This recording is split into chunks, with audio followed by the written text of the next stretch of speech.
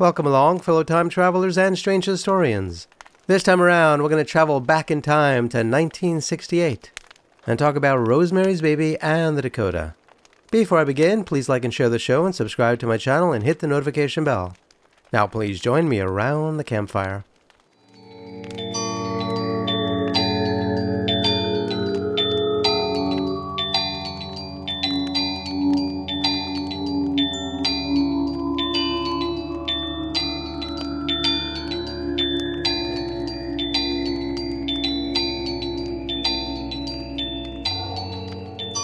Rosemary's Baby is a psychological horror film released in 1968, directed by Roman Polanski and based on the novel of the same name by Ira Levin. The story follows Rosemary Woodhouse, a young married woman played by Mia Farrow, who moves into an old New York City apartment building with her husband, Guy, a struggling actor.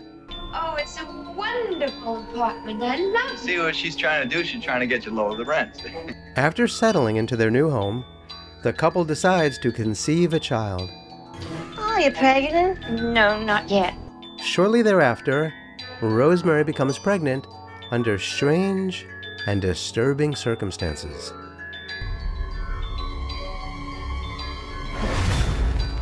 We have to make a baby. Dr. Hill? Congratulations. You're pregnant. She is surrounded by overly attentive and intrusive neighbors, particularly an elderly couple, Minnie and Roman Castevet, who have an odd and unsettling interest in her pregnancy. Now to a fine, healthy baby. Here, here. Yeah. No, you're not religious, my dear, are you? As the story progresses, Rosemary becomes increasingly isolated and paranoid, suffering from pain and experiencing bizarre dreams.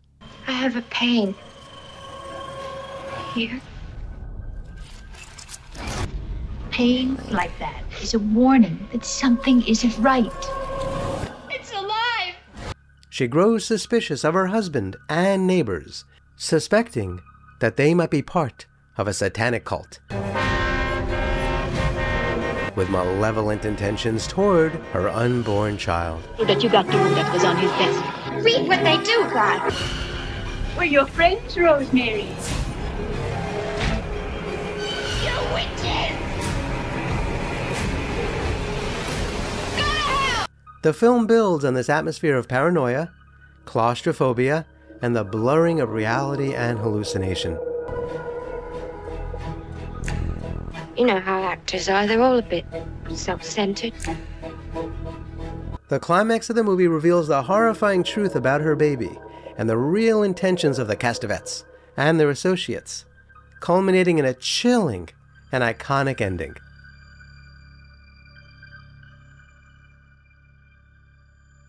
The film is notable for its effective building of suspense and horror, and so as a result, Rosemary's Baby effectively created a chilling atmosphere that has left a lasting impression on audiences.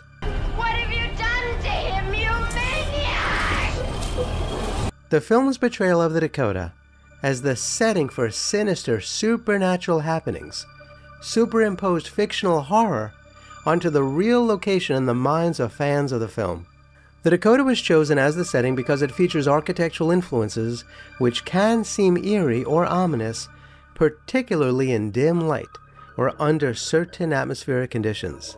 This enhances the spooky aura perceived by those familiar with its cinematic portrayal.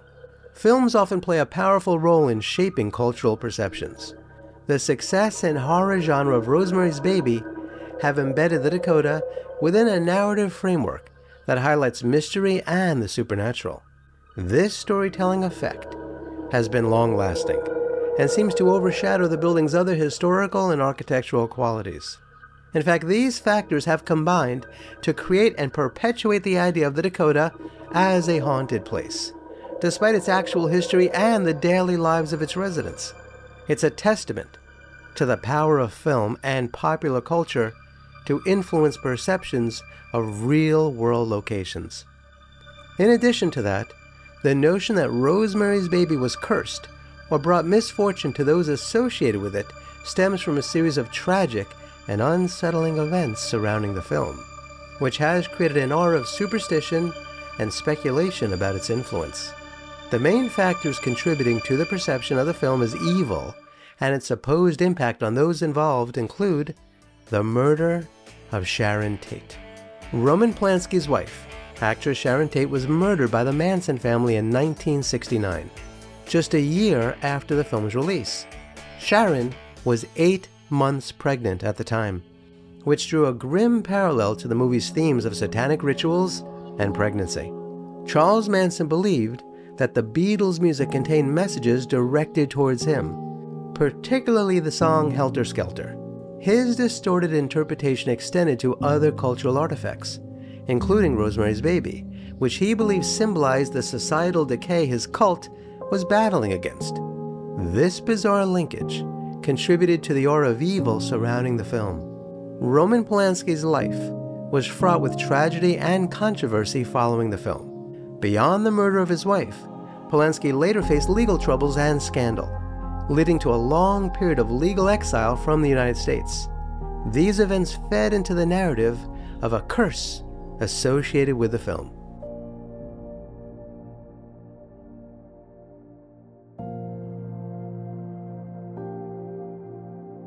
John Lennon was murdered in front of this building in 1980. The connection of the building to both the film and Charles Manson's obsession with the Beatles and their song Helter Skelter, and John Lennon's untimely death contributed to the notion of a curse, linking the location and its associated stories with tragedy. The connection here is mostly geographical and symbolic, but it reinforced the notion of a curse because John Lennon's life ended in such a dramatic and violent way at a location deeply linked to the movie.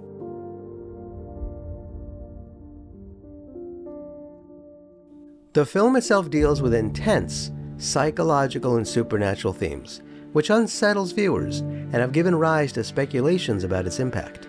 In a cultural context where media and popular culture often explore themes of curses and superstitions, such tragic coincidences as those associated with Rosemary's Baby have led people to form connections, whether real or imagined.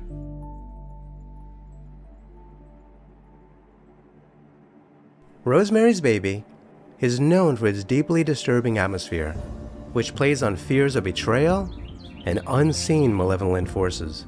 This chilling effect has made it easier for people to believe that the film has had supernatural or negative influences in real life.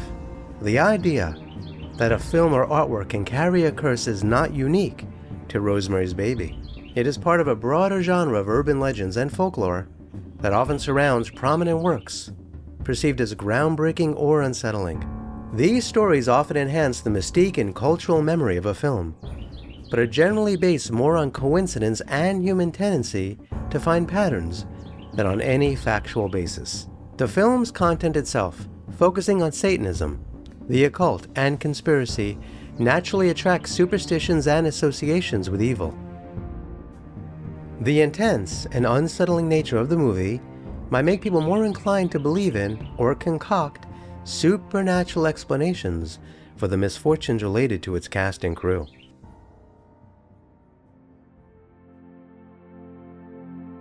The late 1960s and early 1970s were a period of significant cultural turmoil and fascination with the occult in the United States. This atmosphere amplified the impact and reception of Rosemary's Baby, making it a focal point for discussions of curses and evil influence. The psychological impact of the film, coupled with real-life tragic events, has created a fertile ground for rumors of a curse. These factors combined lead to pervasive myths surrounding Rosemary's Baby, suggesting the film was somehow evil or cursed, and that this malevolence extended to those associated with it.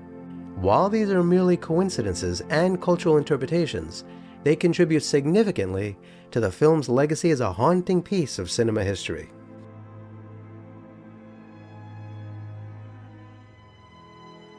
Ultimately, films like Rosemary's Baby and significant events, such as John Lennon's tragic death outside the Dakota, have added to the building's haunted and eerie reputation.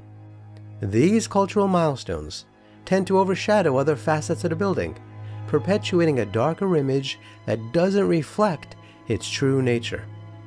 In reality, the Dakota is a beautifully designed building, featuring a cheerful buff yellow brick facade, conceived with great intentions by Edward C. Clark and Henry Janeway Hardenberg. Since its completion in 1884, it has hosted countless residents and visitors who have created and cherished a myriad of positive experiences in and around the Dakota.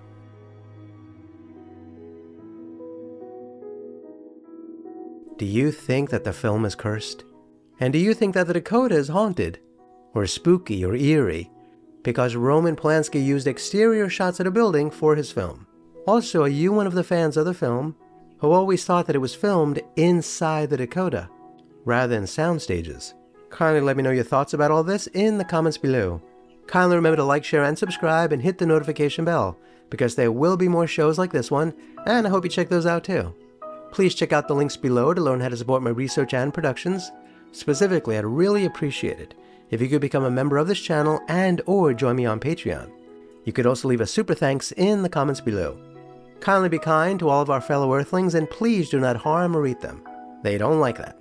Remember, for the benefit of compassion for all living things and their own health, brilliant people throughout history chose a plant-based diet. And please do yourself a favor and go to a local shelter and adopt a cat or a dog or both. You and they will be very glad that you did. Until next time, I wish you safe travels on all your journeys.